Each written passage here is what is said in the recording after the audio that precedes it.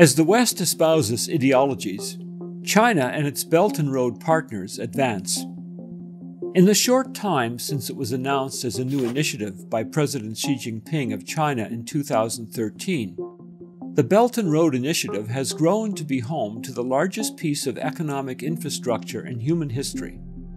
We examined this project in a video entitled One Belt, One Road in 2019, but I think it's worth seeing what has happened since.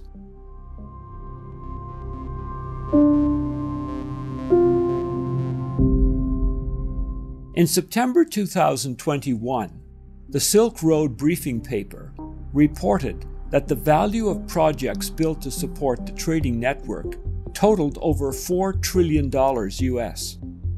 While China was gaining partner after partner in this unique economic relationship, many Western countries were absorbed with linking trading relations to various social policies geared to alter the social, moral, and cultural values of nations as a prerequisite to continued or expanded economic activity.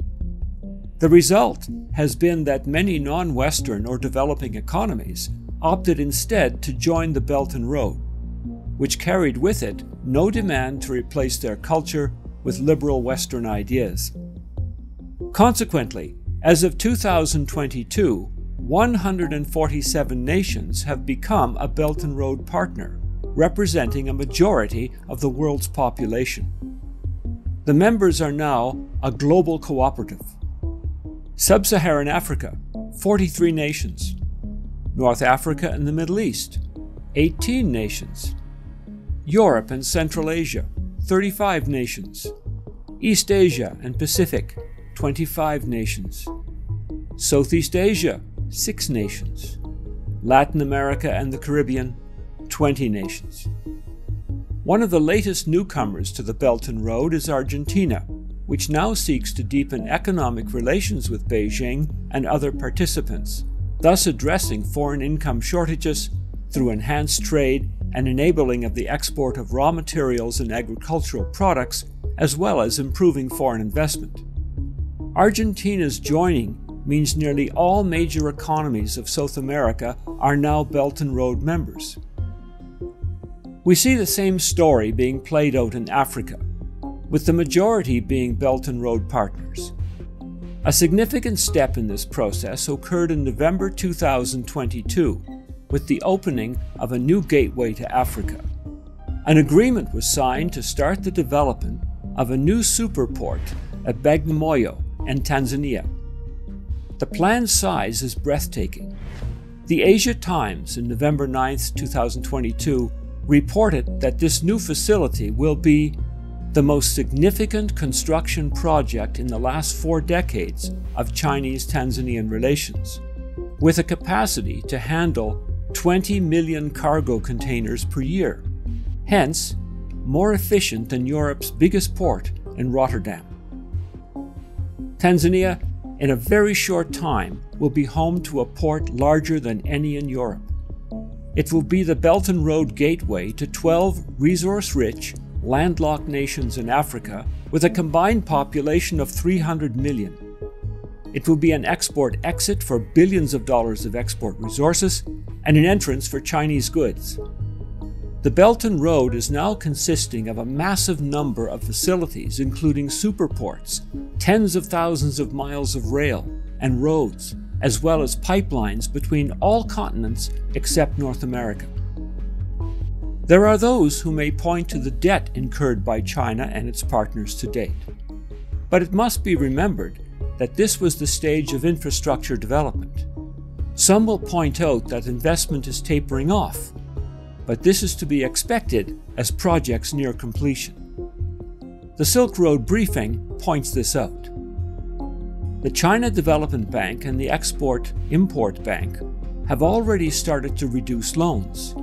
This is partly because the massive original infrastructure spend is now coming to project conclusion, and the funding and build is now complete, or nearly so.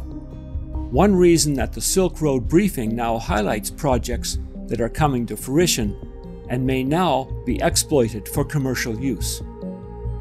China and its partners are now planning to move from investment to return on investment, as employment is generated and the reciprocal market potential is realized. From the Chinese perspective, the project is now moving from the development of partnerships and infrastructure to one of sustained global development project, which is becoming its new moniker. The fact that to date 147 nations from at least 4 continents have bought into this massive undertaking means they have hopes that it can assist in generating increased prosperity and is one that does not demand social or political change. Sadly, many of the partners see the Belt and Road as preferable to that which is offered by the nations of the West. They see the latter as requiring change to the social, moral, and societal norms of centuries, and often demand that Western styles of governance be implemented. Clearly, the majority of nations are choosing a non-Western alternative, and may even soon adopt a non-Western currency of exchange. It might have been wise for Western leaders to consider that if they had been more respectful, things may be different today, as they watch resource-rich areas and developing markets choose a non-Western alternative. Maybe we of the West could have been a better example. Maybe we still can. 2 millennia ago, one of the greatest scholars of his day wrote down some advice which, if it had been followed, would have resulted in a different view of the West, and would have been very good for business. Let nothing be done through selfish ambition or conceit, but in lowliness of mind let each esteem others better than himself. Let each of you look out not only for his own interests, but also for the interests of others. Subscribe and click the notification bell to receive updates about new content. Visit tomorrowsworld.org for more articles, telecasts, and booklets.